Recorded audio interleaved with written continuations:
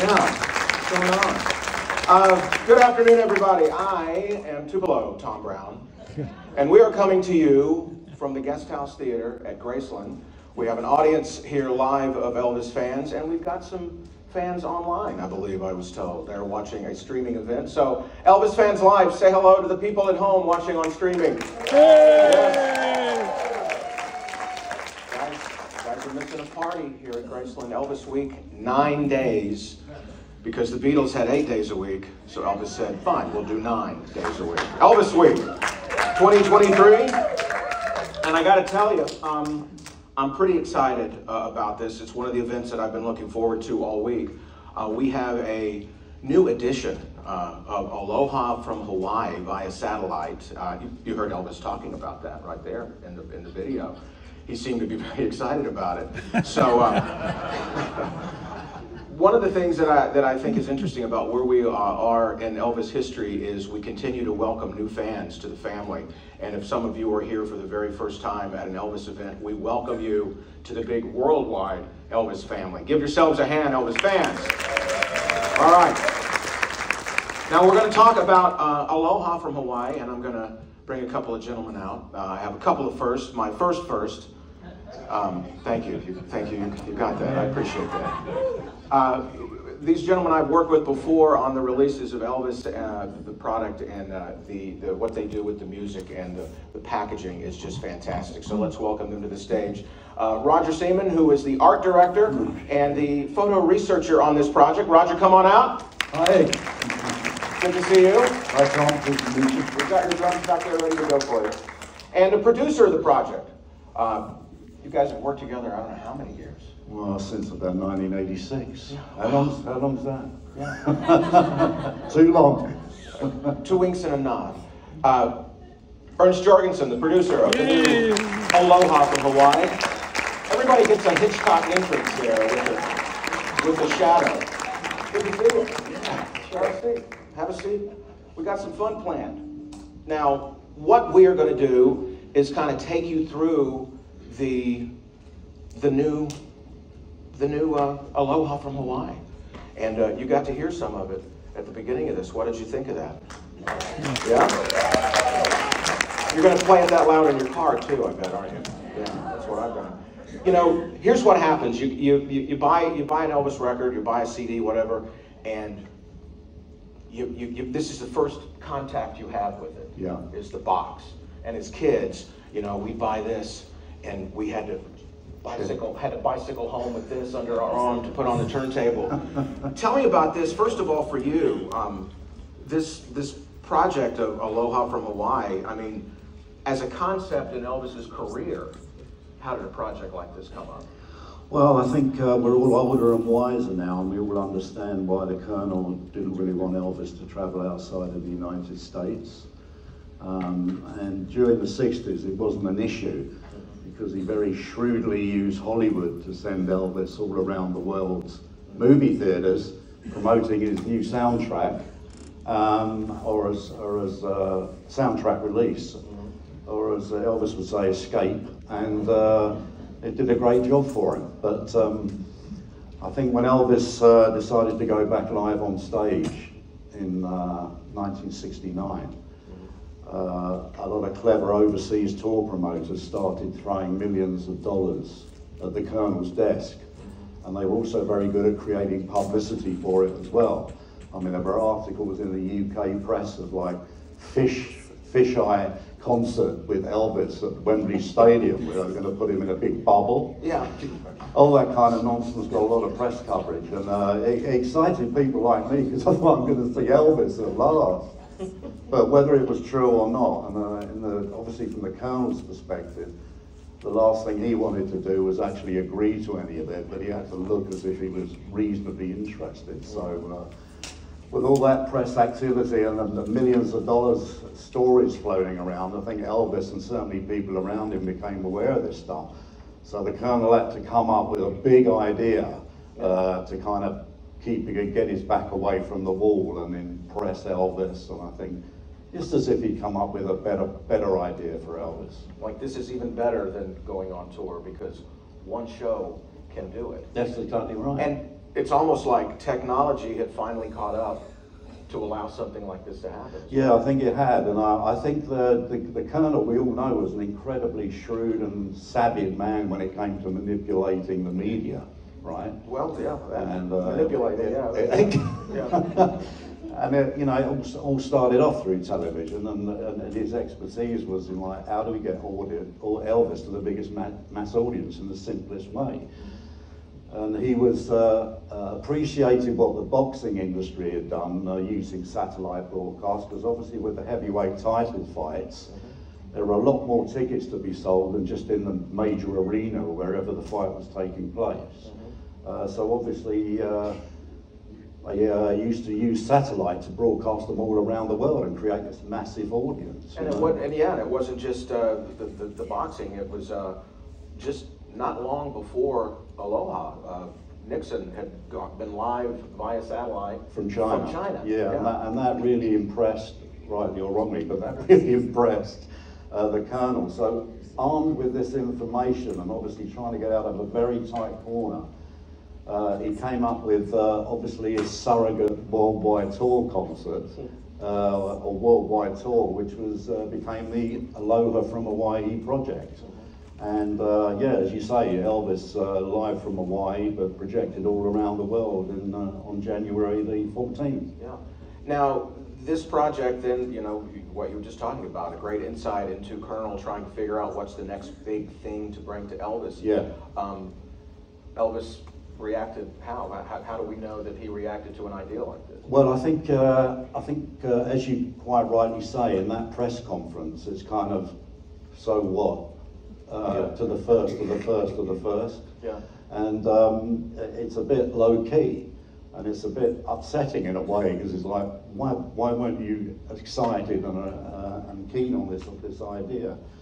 And I think very similar to the '68 comeback special, it took a creative mind, an excited mind, to visualize what was going to happen and how it was going to be for Elvis. So it was only when Elvis actually met Marty Passetta, the director, who recently directed the Academy Awards for NBC, that Elvis became enthused by it. And the late Marty Passetta wrote about his experience in meeting Elvis for the first time at the Hilton Hotel. And it's the classic intimidation situation where he arrived at the Hilton and he goes into Elvis's room, and the bodyguards, some bodyguards are sitting there, and everyone's got sunglasses on. That's kind of threatening, right? A little bit. Even I look threatening with sunglasses. He doesn't look threatening. He doesn't look threatening. Right? So,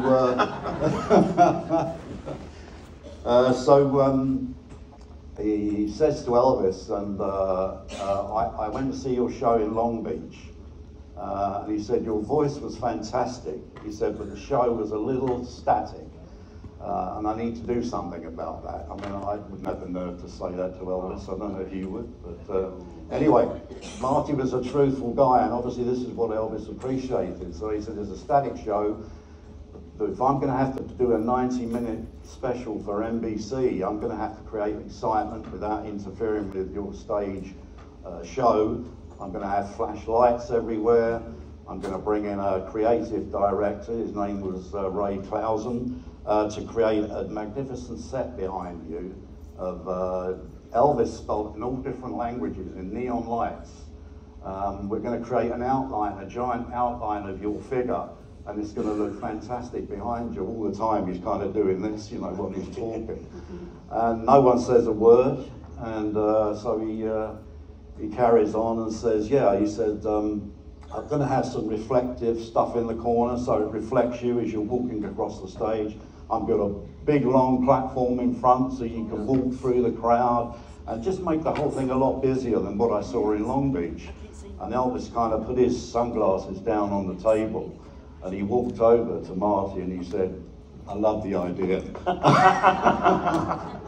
You got the job. So Marty felt good about that. That's almost exactly Steve Bender's story from putting together the '68 comeback. That once challenged and stood up to and talked to honestly. Yes.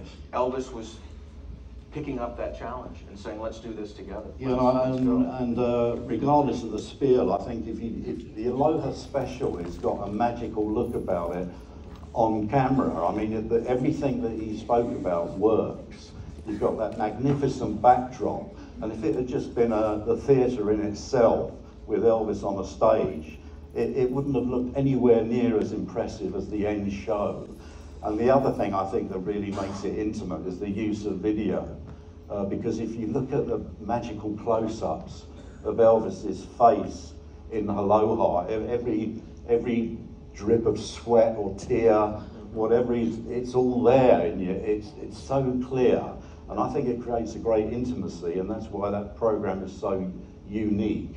And I think Marty Pacetta deserves a hell of a lot of credit for what he pulled off there, because that would have been tough. A producer like that used to live television is one thing, but he had a background in sports, award shows, in things that were fast moving. Yes. And knowing how to cut, knowing how to place camera placement, very important. Exactly. And all of that, Elvis accepting the challenge, Elvis never looking better. Yes. And as Linda Thompson told us here during Elvis Week, who was his girlfriend at the time, he took that challenge and got in shape and was on a 500 a day calorie diet.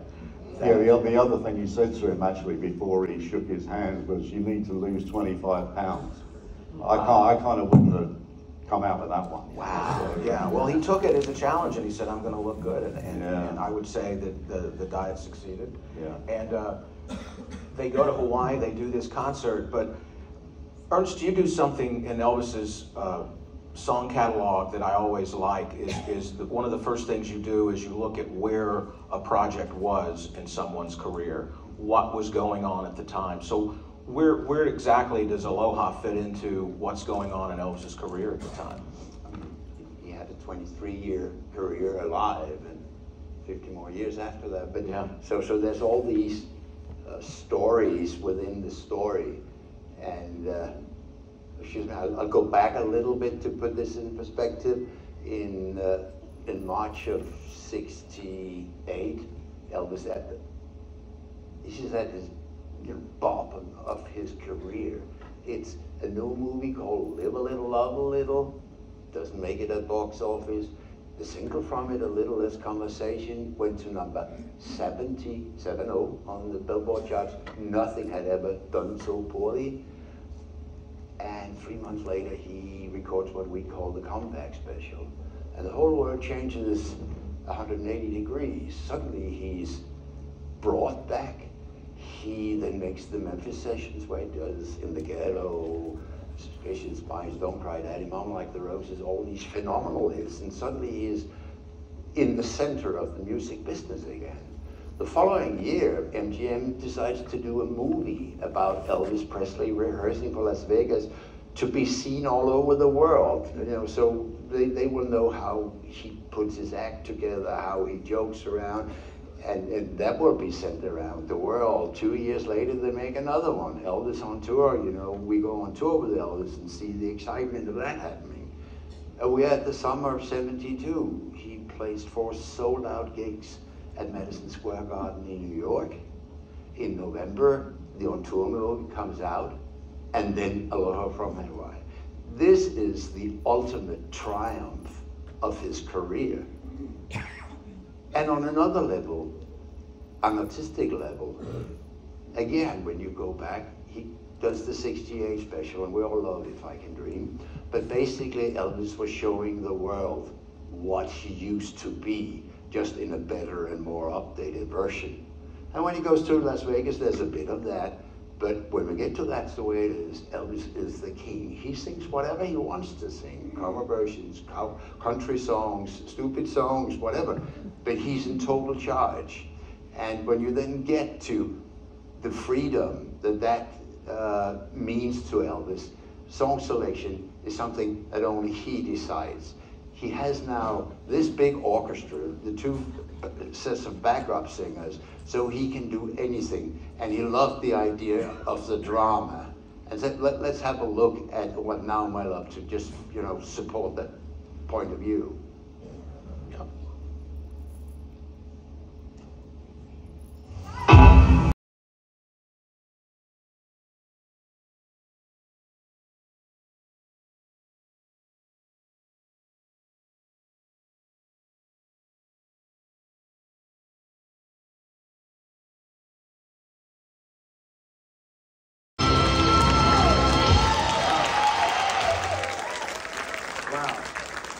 couple of things I was saying to Roger, that you feel that song building, the drama of that song building to that last section when he just takes it up and makes it even bigger.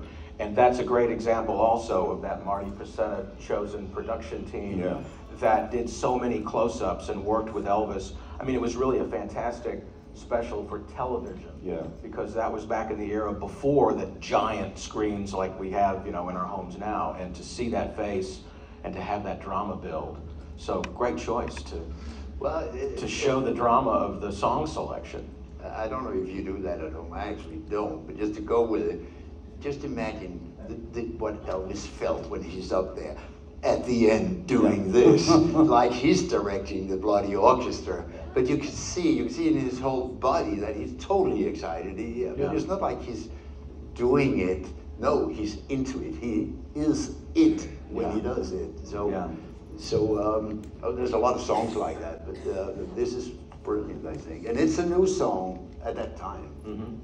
And one of the things I love in the way you guys are putting the packaging together is you're kind of obviously taking off on what was originally there. Yeah. And inside the gatefold, when you open the album, you've got that world map that I think they've got a slide of that. Yeah. You've got that world map that really shows. I mean, almost everybody in the world could pick this up and see.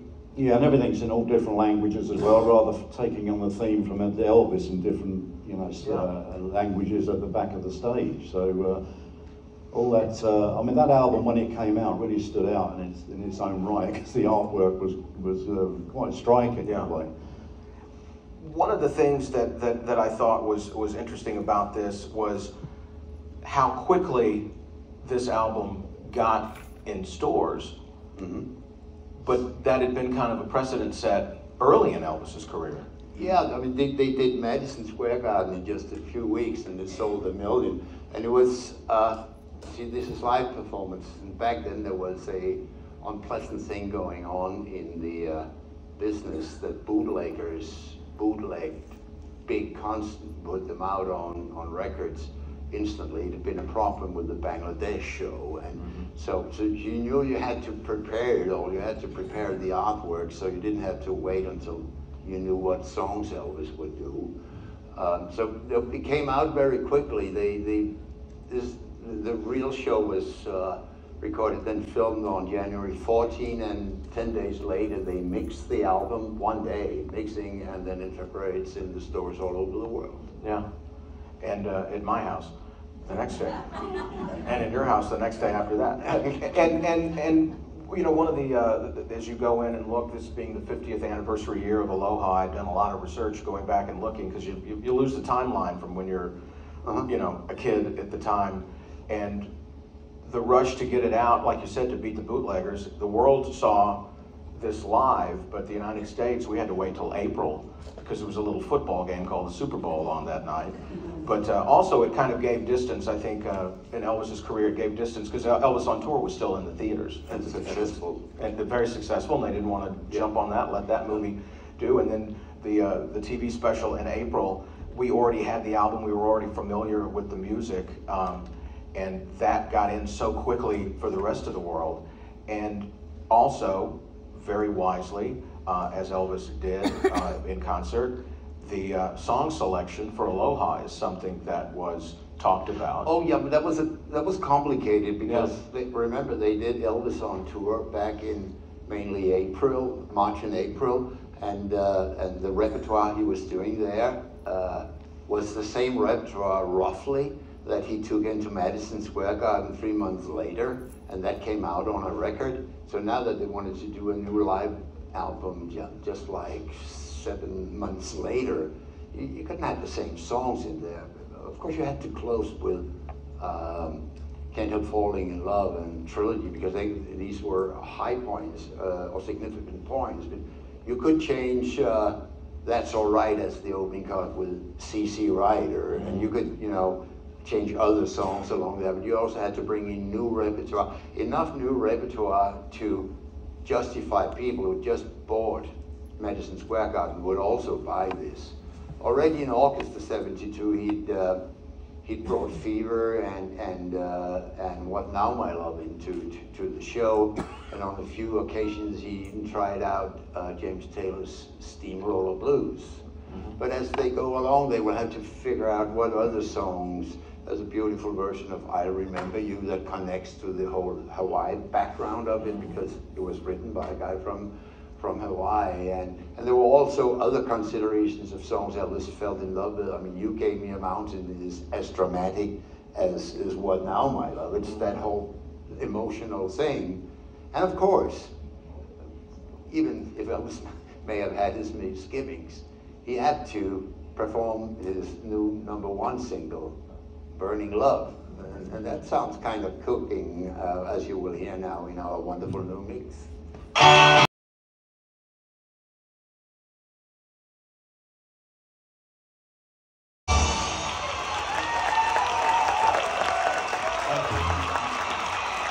First of all, what about Ronnie Tuck? Wow, on drums. You finally get to hear that drum just,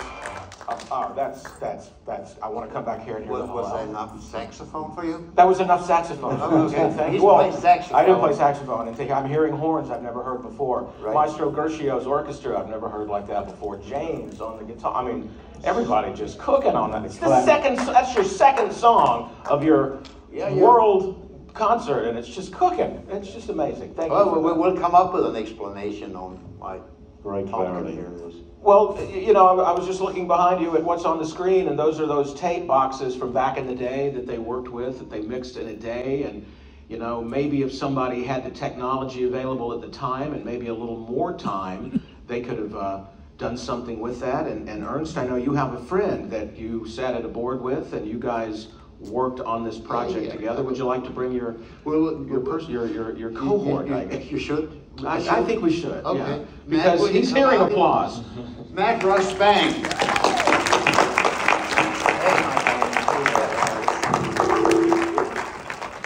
Ooh, there's a chemistry and electricity between Yeah, you. there is. Did you feel that you felt the electricity between you? Or it was just feedback? Maybe it was just feedback. You think we didn't know? Exactly. These audio guys, you know. Oh, yeah, we're loonies, right? A little bit. Oh, yeah, like, absolutely. But see, we'll try and explain why you can take something that was such an enormous success and everybody loved it and it sounded great, and actually make it greater.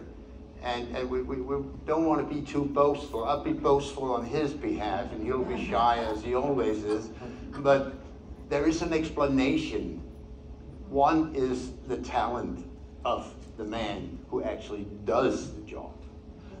There are other elements to it, because money pays into this as well. Back then, an album was mixed from 8 to 4 on a Tuesday, and that was it, one day.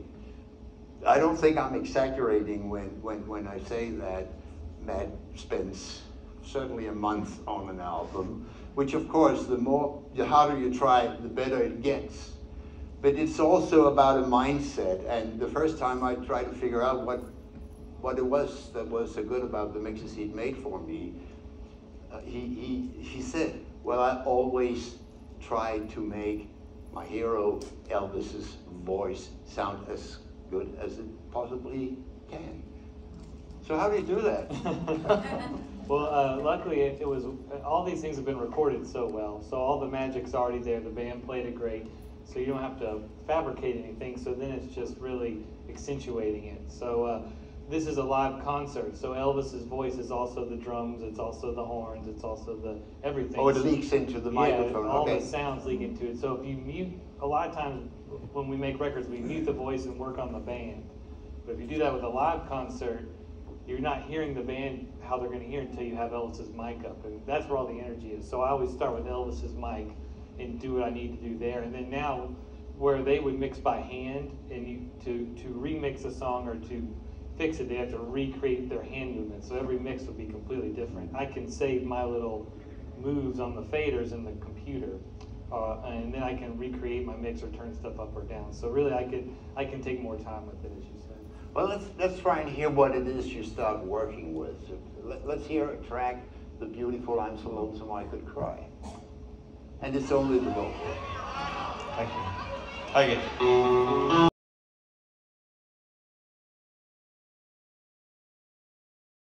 you. Had this been a studio recording, you would have had Elvis' voice isolated, only Elvis' voice. But this is a live concert, so whatever is picked up at Elvis' vocal microphone from the background is what you hear.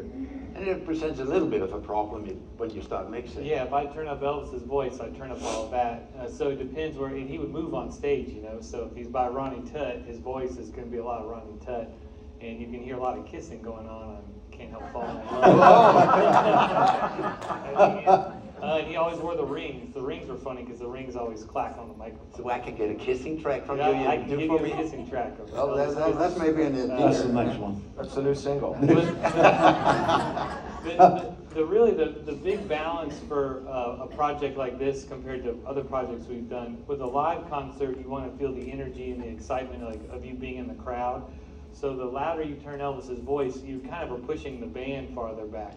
So you have to get the right balance of having Elvis up front, but then you feel when Ronnie Tutt goes somewhere, you feel when the horns come in. So really that's the balance I try to get, is keeping it very exciting while you guys get to hear every bit of Elvis's voice. So when you analyzed what do I need to do through the voice, I mean, what should I do, reverb, your compression, this, that, and the other, if you do any of that, where do you go next? To bass and drums?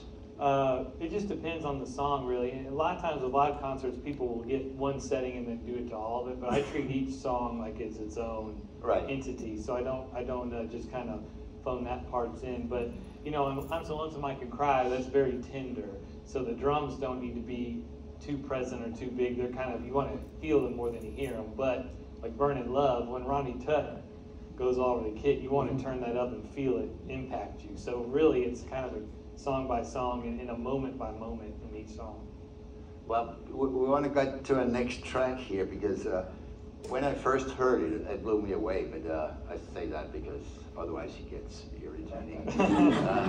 But one song stood out, and I just couldn't believe what you'd done to it, and what we should be listening for is not only Elvis's voice, but in this arrangement, you can hear detail that you never heard before, where Matt has spent endless time on adjusting this piece or that piece, the piano thing here, you know, all over the place. Everything has been looked at, and there's thought behind everything he does here.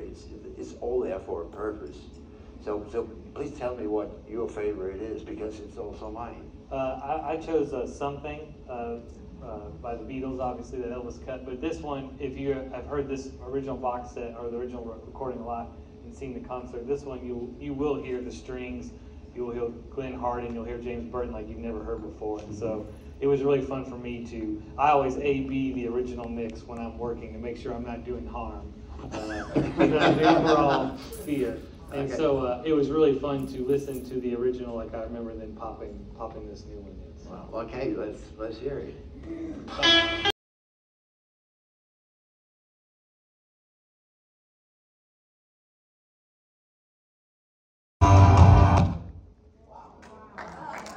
Oh, brutal.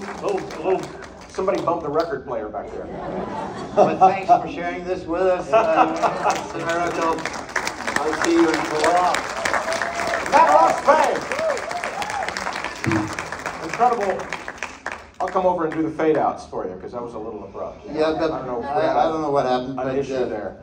What gets me is that there are things on this, because we've heard it 1,000 times, but like Matt was saying, it was always there. Yeah. It was just in a place that couldn't be accessed by our ears, and for you guys to go and mixing find 20 songs in 8 hours. I mean, the amount of time you spend on that is incredible. But did you guys hear stuff you've never heard before? I mean, we're talking like we're experts, but can you?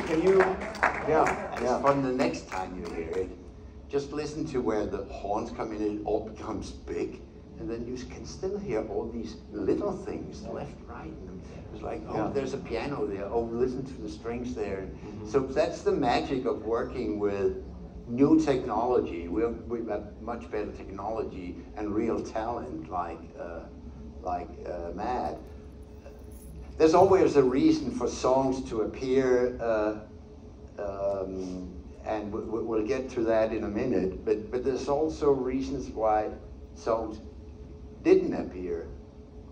Because all the way through, That's the Way It Is, when they filmed all the rehearsals, I'm sure you've seen them at various places, MGM and Las Vegas, Elvis is practicing something again and again, just like he's singing Yesterday, Hey Jude. When it comes to the time of the filming, they only spent one camera on something that Elvis did perform in one of the shows, and it didn't come out on the record. And you kind of think, well, Elvis maybe have not been so enthusiastic about what he'd done.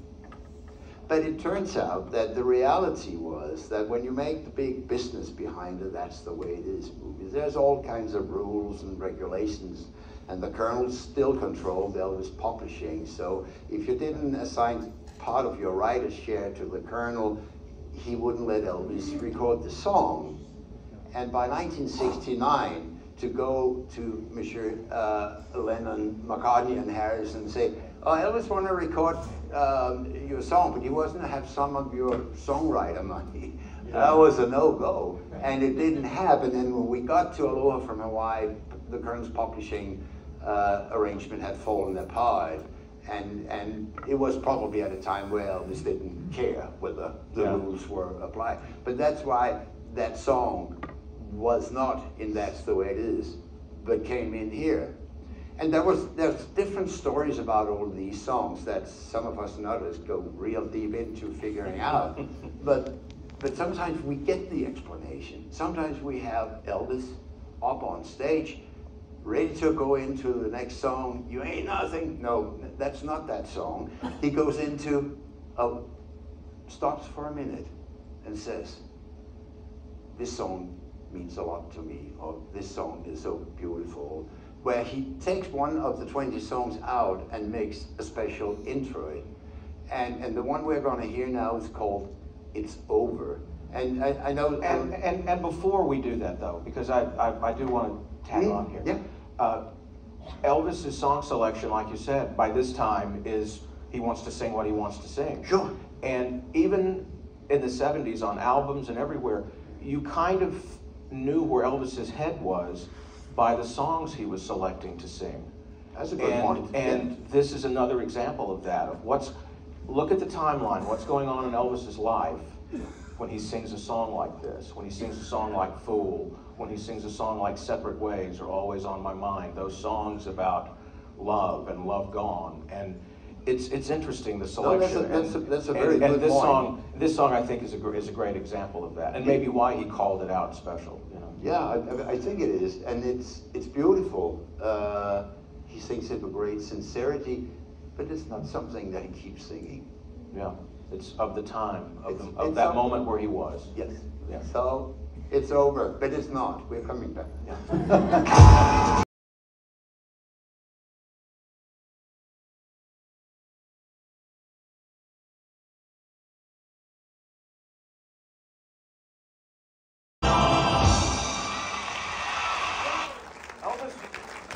Elvis was not subtle with some of his endings, you know. They built and built and built, and then he just topped it. That was amazing. And we were just talking about, at the time, back when this came out, Roger asked me, he said, did you, by this time, did you have a big stereo, or did you have, I said, oh, I had a stereo that played LPs and 8 tracks, and had 2 speakers, but I just have one speaker. Well, I hope you've made up for it by now. I've got big speakers. I tell you, this is like, everybody wants a room like this at their house to listen to Elvis.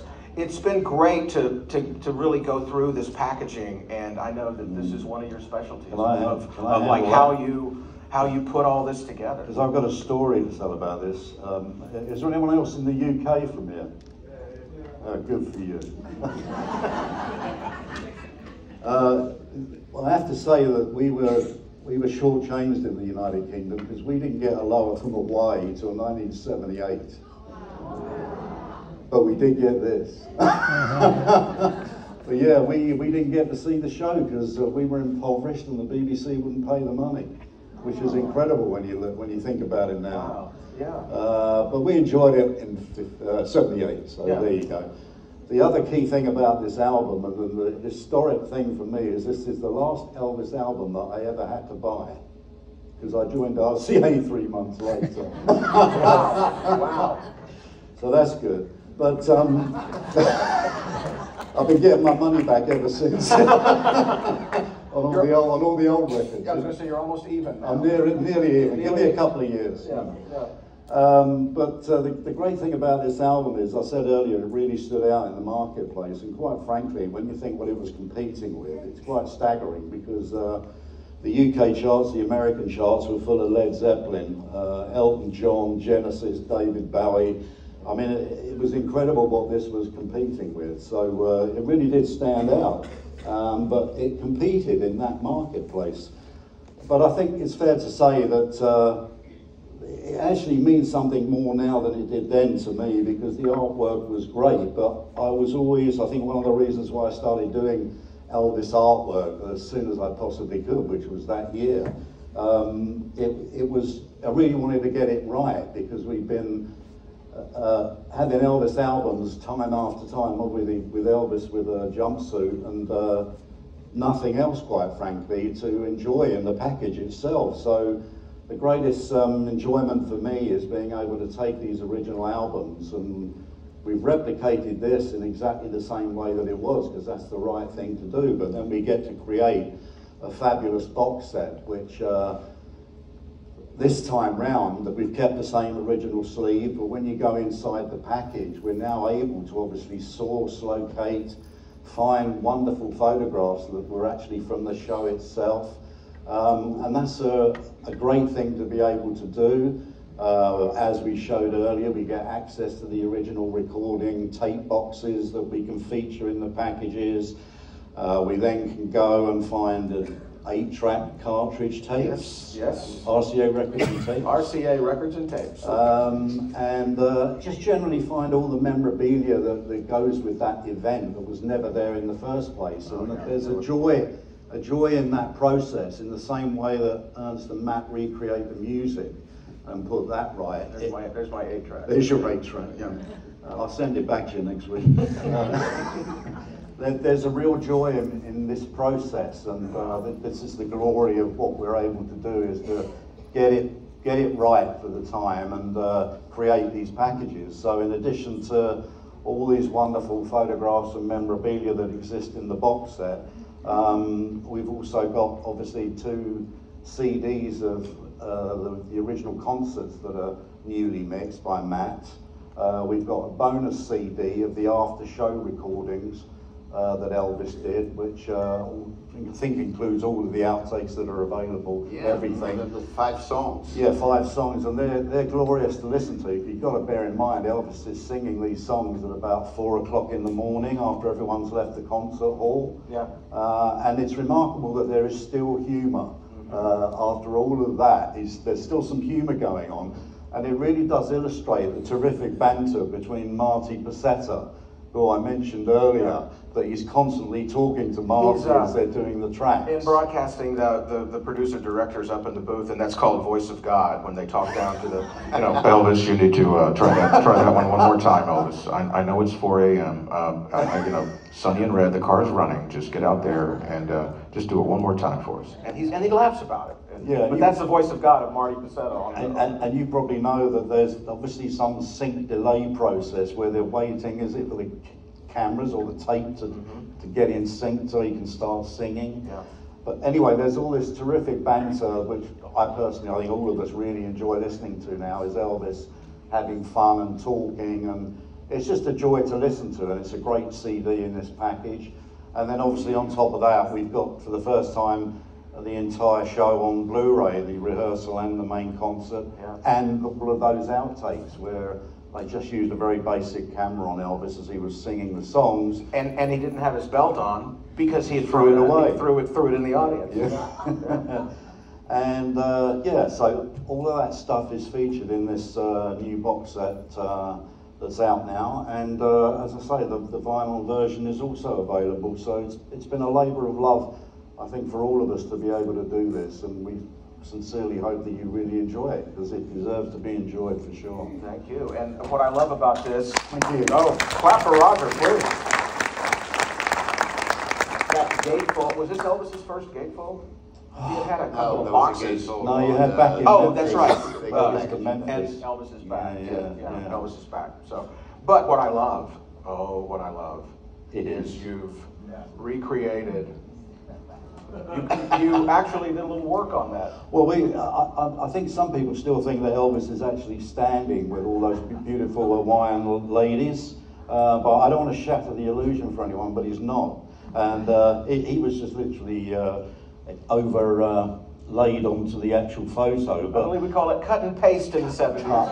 Literally cut and paste. I used to be a cut and paste artist. Yeah, well, you could have done better Does than that that. sound good or not? I don't know, but that's what I started off doing. But I mean, the detail is probably quite boring, but actually restoring and making that photograph look a lot better than it did on the original album was worthwhile, because they cut Elvis's hair out like really bad. Look at the original, look at that, and you'll see that Elvis's hairline is correct now, and as it should be. As it should be, as it should be. Well, thank you for your work Thank you. on that. And finally, like you were saying, something we didn't have at the time, because one of the cool things when I was a kid was you got the album, and some of the artists, you would put the album on and you would read along with the lyrics. You would look and see who the band was in the band and where it was recorded. Elvis almost never had that information. And what you get now when you get the CD is you get the book. You know, you've got the book, and now you can read the book along, the notes, and listen to the CDs or the music. It's just so much fun. It's so much fun now. And this product, I mean, this iconic concert, having its 50th birthday this year, finally gets a mix that's, I mean, more than a day. At least that alone is a happy birthday present for Aloha from Hawaii. And that's one of the things about this whole thing, what you were saying, is with as much pressure as he had on him to have this album be successful, how did this album do on the charts for Elvis? Well, it was certainly #1 in America and in many, many countries throughout the world.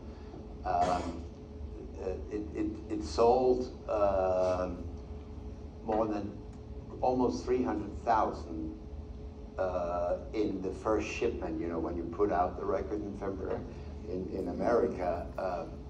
But see, how big was it? I mean, it was #1 in Denmark, it was #1 in something. What was it in England? Well, I think it got to around 10, but bear in mind we didn't have the special. They've always been behind. Well, they didn't have the special for That's 5 unfair. years. We didn't have the special, man. And you're not blaming that on me. I feel like I'm in the UN right now.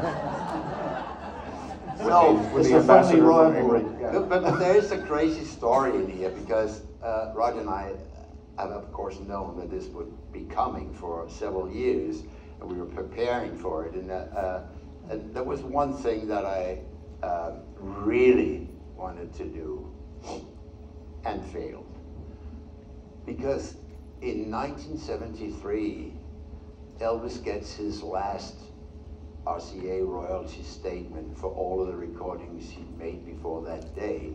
On the February 28th, that's when the statement came out. On March 1st, the Colonel and Elvis had sold the rights to their older recordings to RCA for a $5 million plus amount. That seems like a stupid figure today. I think it was a stupid figure back then, but they needed the money. But the consequence for this, in what I tried to do, was trying to establish how big was this album was. We knew what they sent into the shops the first week. Then RCA didn't have to send royalty statements because they didn't send Elvis any royalties. Yeah. And the record didn't enter the #1 spot until May of '73. RCA didn't get computerized sales figures until January of '75. So we don't know at all what that album sold after the first release date through the whole period where it was #1, #10 in the charts for a year. We have no clue. There is no evidence ever The only thing we know is that it's certified 5-time platinum by today, but we can all try and imagine what the real number is. Wow. Yeah. Wow. Can I just ask one trivia question? Does anybody know what album this knocked off the #1 spot in America? Led Zeppelin? Huh? Led Zeppelin? No. I don't know either. No, it was Dark Side of the Moon, Pink Floyd. How good's that? I have a trivia question for you. Do you know what song kept Burning Love from #1 on the pop? Chuck Berry's My Ding-a-ling. Oh no. I don't hear him remixing that one. That's why God invented Cashbox magazine. We didn't have that. We had #1 on Cashbox. That's right. Well, what we've been talking about, and you alluded to it in the outtakes from 4 o'clock in the morning after he's done an incredible worldwide performance, is Elvis cutting those songs afterwards for the little video montages, and he still has his sense of humor. And as we were talking about with the songs that he selected for this, how important the song selection for this was to differentiate it from Madison Square Garden, which had been the previous album, and selecting songs of what was touching him in his life. He still found those songs from his career back in the day, 50s and 60s. He still found a few songs that he could have fun with on stage. Yeah, I don't think A Bigger Hunger, Hunger Love had a lot to do with his emotional state. Not at all, not at all. But it was fun to play and sing. And again, you know, he took out, let's say he took out Hound Dog, he didn't, but he swapped those older songs as well. Yeah. I'm just surprised that he took this one because it's awfully wordy, as Elvis would often say. Mm-hmm. There's a lot of words in here and you have to do them real time, but it's rocking like God knows what, but the band is cooking and they are having fun. And when you talk to the musicians, whether they were on stage with him or they were at rehearsals, it was always fun to play music with Elvis. So let's hear A Big Hunger Love. And have some fun.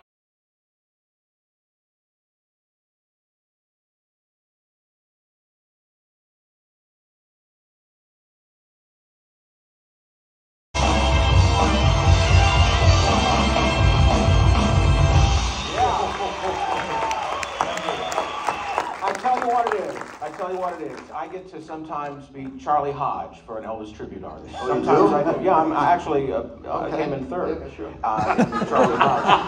I came in second in the Vernon Presley. You did? Yeah. But sometimes I do Charlie Hodge, and I'll tell you what it is about them having fun on this song, because they know it's over. They know they've done it. Because all they've got to do now after this song is Can't Help Falling in Love and say goodbye. So this is their last chance with a song that's a rocker to just say, we did it. Yeah. We did it. We did this satellite. And that's it. And they go right into Can't Help Falling in Love. Yeah, but see, that wouldn't explain Long Tall Sally, a whole lot of shaking going on, would it? No, that's there as well, and that's cooking us. I mean, oh yeah, well, but this is the one before the last song. Oh, They're done. Yeah. So you're telling me he's holding back on the other one? Elvis holding back. What did I tell you about? It's being difficult with both of us. What did I tell him about Yes and? But there is an element of that, but there's certainly an element of that, but it's again the pacing of the show.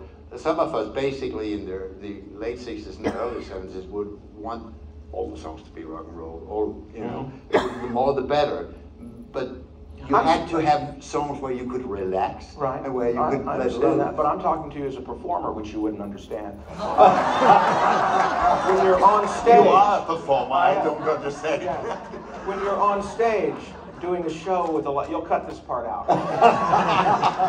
because I'm just going to say goodnight and they're going to be gone already. It'll be like the end of Aloha. I'll do the goodbyes by myself. When what am I talking about? You know what I'm talking about.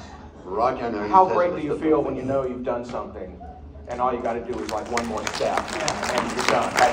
That's all I'm saying. But it's fantastic. I'm not belittling your work. It's incredible. Yes, you are. No. Not as far as you know.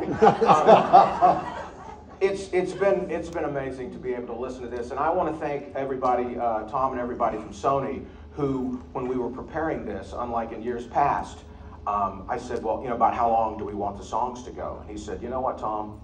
They deserve it. Play it all the way through. So let's hear it for them, because we could have gotten you out of here earlier, but I don't think we minded listening to the entire song selection. Right? And what about the work of Ernst and Matt Ross? Yeah.